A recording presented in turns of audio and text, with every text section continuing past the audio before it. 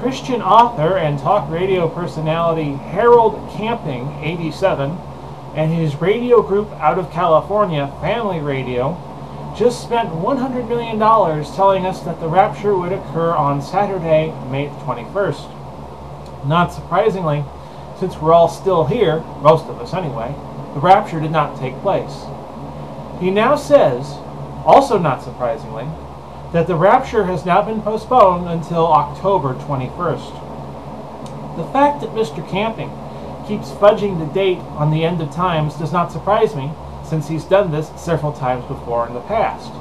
What surprises me is that the media actually paid attention to it. People like Camping give those who choose to worship the religion of their choice a bad name.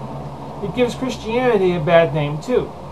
I wonder if the people who gave to Family Radio could somehow get their money back by way of lawsuits, since he has obviously misfired on the target date. But what irks me the most is how this man misrepresents the Bible. I take it he has never read Matthew 24:36. This particular verse is clear that no one should have advanced knowledge of the rapture. It reads, according to the New Living Translation of the Bible of 2007, as follows. However, no one knows the day or hour when these things will happen, not even the angels in heaven or the Son himself. Only the Father knows. Sounds to me like Harold Camping is a false prophet, whose 15 minutes of fame has now reached all zeros on his scoreboard clock.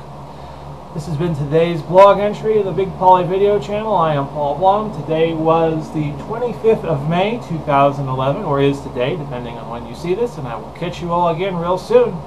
Bye-bye for now.